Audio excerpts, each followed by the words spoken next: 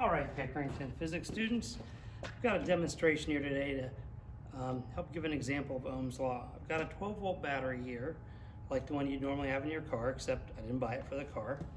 And I've got a positive terminal, I believe, on this side, as you can tell, and a negative terminal on that side. I've also got two pairs of pliers here. These are metal. They're a little corroded, but they're metal on the sides. I've got a wire. This is a copper wire. I've stripped the plastic covering on either end. So there's plastic covering in the center, not on the ends. And what I'm going to do is I'm going to connect that to this. And notice, I want you to definitely notice that I'm actually holding the metal part to this. We'll see how this works. This is going to be interesting. Probably should be wearing goggles.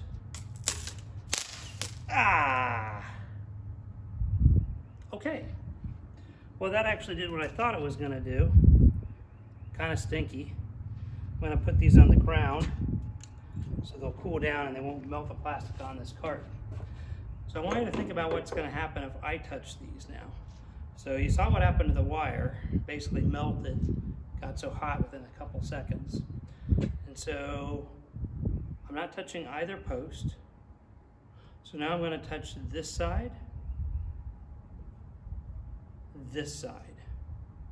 What do you think is going to happen when I touch both sides? Normally I get a student to do this.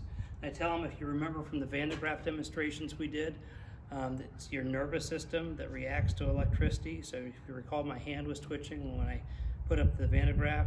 I usually ask the person who volunteers whether they've gone to the bathroom recently or not, and I get out a tarp and might make a nice show of it. But I don't have the time to do that right now. I want to get this demonstration done, and it's just me. So I'm going to count down here.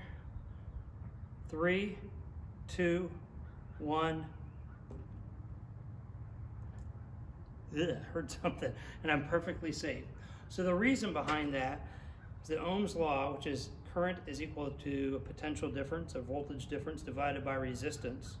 And so when I think about a copper wire, this is another example of a copper wire, it's got a very low resistance, less than 1 ohm, significantly less than 1 ohm for this short of a length.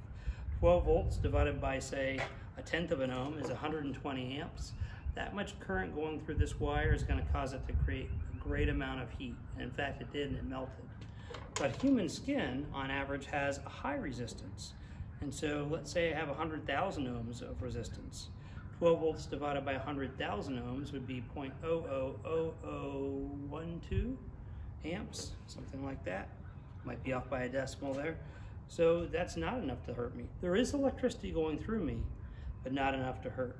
So hopefully that makes sense, and that's a good dramatic explanation of Ohm's law. Don't try this at home. It is easy, unfortunately, if you have tools. If you have a metal tool and you accidentally touch both of these, it can cause a lot of sparks. Some of the batteries have hydrogen gas they give off. Hydrogen and sparks do not mix well, as anyone who's seen the video of the Hindenburg disaster knows. Other things is that if a piece of metal were to touch this, it would get very, very hot.